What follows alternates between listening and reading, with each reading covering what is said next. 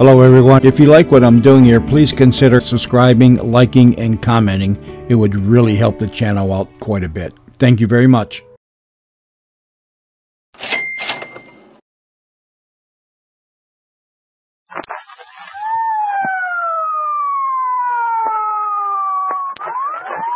Presenting Detective Nick Harris in A Salute to the Law.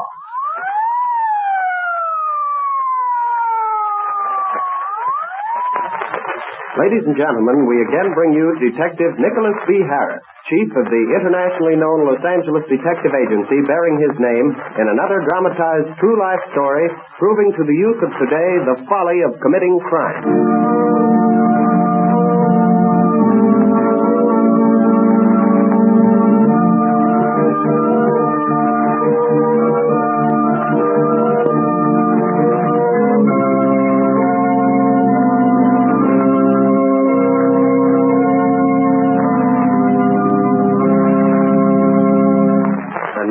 Mr. Harris. Thank you, Mr. Lake, and good evening, everyone. Tonight I bring you the final chapter of the strange but true story of the Avenging. Last week, a wealthy man under the assumed name of Mr. Collins called at my office. He claimed that he wished to dedicate his life and fortune in helping others to avenge the wrongs perpetrated upon people who were unable, through financial reasons, to bring the wrongdoers to justice. It so happened that just that day I had received a mysterious phone call asking for help. Upon investigation, the call had been sent by a 10-year-old boy, Jimmy Newton, asking me to locate his father.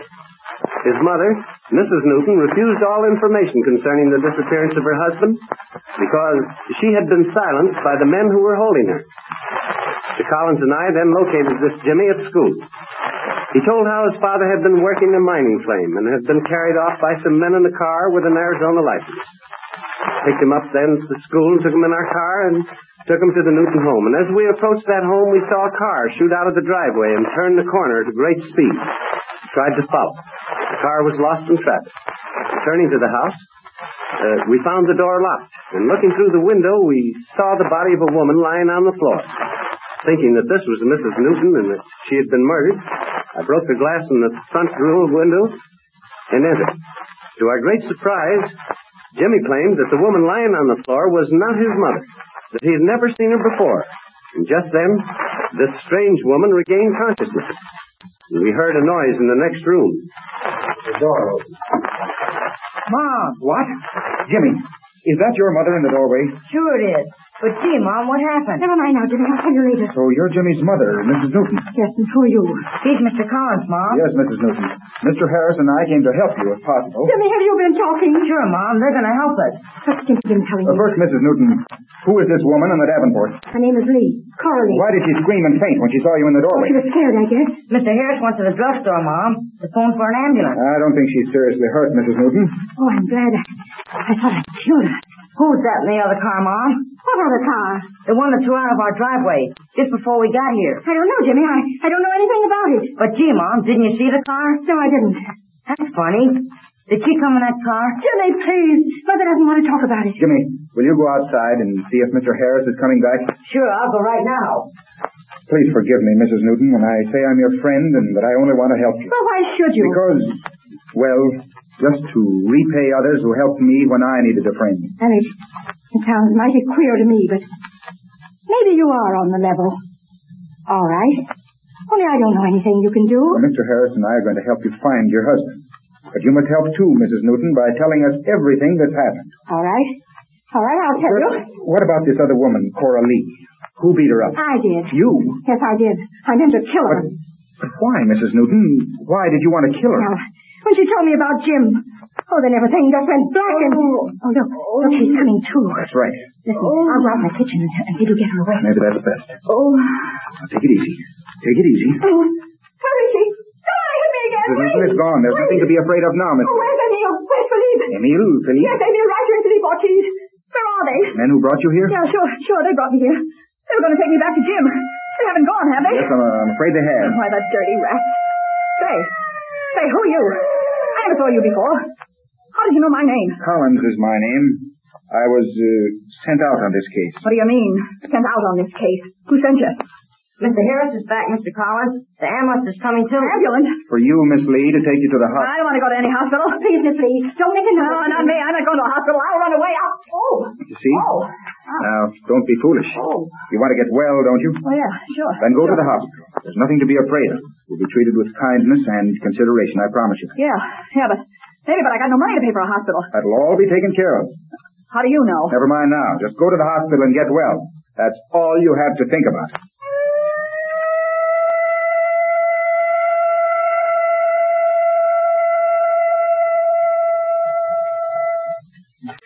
Well, if that wasn't Jimmy's mother, who was it, My Colin? name's Lee, Cora Lee. Miss or Mrs.? Miss, I think. Just after you left, Jimmy's mother showed up. Yeah, go on. Yes, and it was Jimmy's mother, Mrs. Newton, who beat up Miss Lee. Did she give any reason for it? No, but she promised to tell me everything. Look, Harris, would you have time to take Jimmy with you and bring him back later? I think Jimmy's mother will talk more freely to me if Jimmy isn't around. Yeah, I think that's a good idea. So I'll do that. Hey, Jimmy.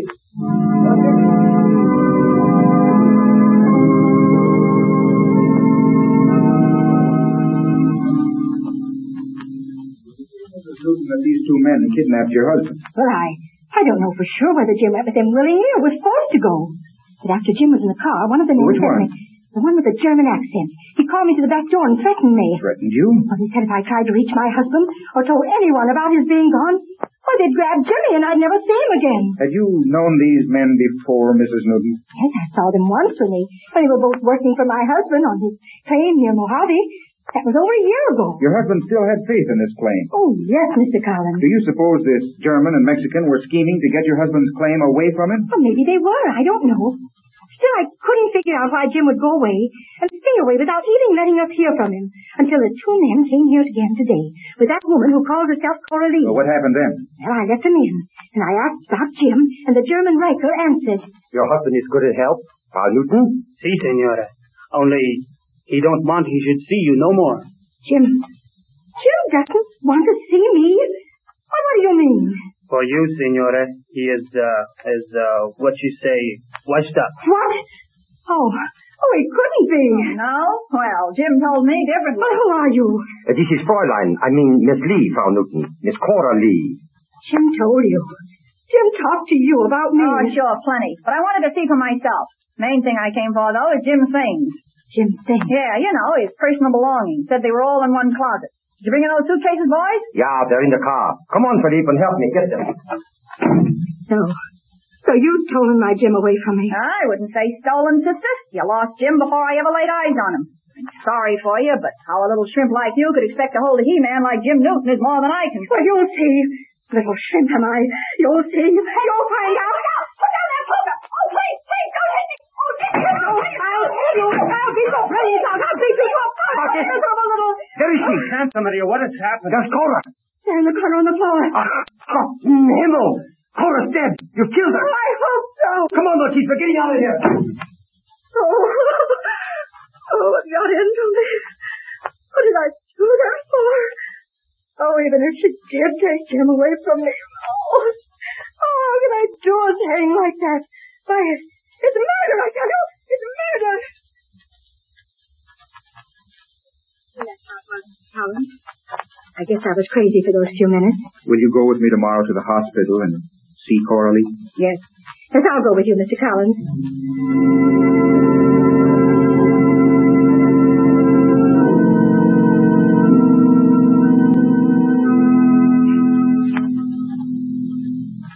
Well, good afternoon, Miss Lee. Oh, good afternoon, Mr. Collins. I'm sure glad you brought Mrs. Newton. Hello, Mom. Jimmy. Why, I thought you were at school. What are you doing here? Mr. Collins brought me, Mom. He said Mr. Lee wanted to see me. He bought me these flowers, too, to bring to her. Look, Mom. Aren't they lovely? They're the nicest flowers I've ever had from anybody. Jimmy and I've been having a nice visit, haven't we, Jimmy? Swell. Now, look, Jimmy, we'll have lots more visits. But would you wait outside now while I talk with your mother and Mr. Collins? Sure, Miss Lee. Now, look, Mrs. Newton. Please let's not say anything about what happened yesterday. I had it coming, but it wasn't all my fault.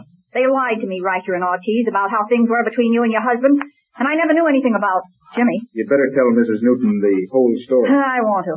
Well, I did like Jim. I was crazy about him, but he never gave me a tumble. So Riker suggested that if you send his things out to him with word that you were through, Oh, I mean, if we brought them and told Jim that, why, then maybe I'd have a chance. But I know now that I never would have had. You've seen Jim these last 6 weeks? Yeah, in that new discovery camp 90 miles from the railroad north of Kingman. I was running a boarding house there. That's how I met your husband and his partners, Riker and Ortiz. But why didn't Jim write me? Oh, but he did. But he trusted Riker to mail the letters. Instead, Riker burnt them. I never realized until yesterday what Riker intended doing, and last night after the doctor attended me, why, I got to thinking about the risk Jim was running being mixed up with those two men. And I knew he had an offer to sell out his interest in the mine, and so Mr. Collins helped me send a wire to Jim advising him to take the offer and get back here as soon as he could. He sent it in care of the sheriff, and so we knew it'll reach him. Why, Mr. Harris fixed that. Oh, thank you. Can you ever forgive me? Now listen, Mrs. Newton, I'm the one that needs forgiven. But if it's all right with you, let's just forget the whole thing and pretend it never happened. Now, can't we do that? Of course, if you're willing to. Mom, Dad's here. Your father? Oh, he's here? Yeah, can I bring him in, Miss Lee? Can I? Sure, Jimmy, bring him in. Oh, Jim. Honey. Gosh, I'm sure glad to see you and Jim again. Oh, Jim, darling. Now. I'm so glad to see you. You'll have to kind of excuse my wife, folks. She cries easy, always has, and we haven't seen each other for quite a while. But Cora, what happened to you? What put you in the hospital? Oh, a little accident, Jim. Nothing serious. I'll be back tossing flapjacks within 10 days at the latest, the doctor says. Get my wire? Yes, and I got the money, too, for my interest. Thanks a lot. I guess you've met my wife. Sure, we've met. But you haven't met Mr. Collins. Well, I'm sure glad to meet you, Mr. Collins. Well, I'm glad to meet you, Mr. Newton. You won't mind my having a mining engineer make a report on that claim of yours? Mine? Say, that's what I've been trying to do for years. Only I've never had enough money to hire a good one. Well, now look, I think Miss Lee has had enough company for one day. Sure. Come on, everybody. Goodbye, Cora. Thanks for everything. We'll see you tomorrow. Goodbye, Mrs. Newton. Hey, Jimmy. Yes, Miss Lee. Would you do me a favor? Sure, Miss Lee. Stay and talk to me for a while. You know, Jimmy, your parents haven't seen each other for quite some time, and they might like to, well, kind of get acquainted. Why, I'd love to.